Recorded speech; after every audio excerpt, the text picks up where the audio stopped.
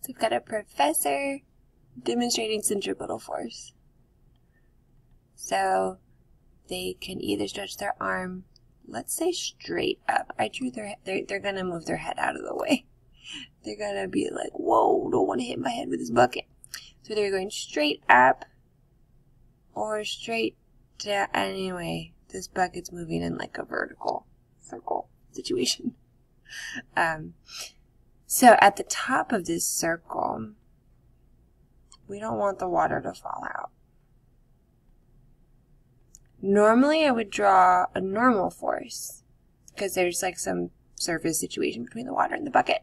But we want to know the minimum speed. So this is like on the roller coaster. This is when you're fully like weightless. But remember, weightless is not really an awesome term. Weightless doesn't make sense because like you still have weight. You still have mass. You're on planet Earth. Your weight doesn't change. Really, it's normal forcelessness. Normal forceless.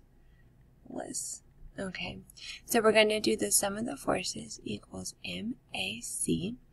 Normally we would do mg plus normal equals MAC, but we are doing the minimum speed. So that means don't worry about the normal. We're going to do what if normal force was 0? What is the speed where that is okay? So we're going to do mg equals MAC. Our m's cancel out. G will plug stuff in a second. So we got v squared over r. G times r equals v squared. The square root of gr equals v.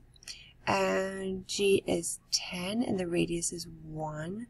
So the square root of 10 ends up being 3.2.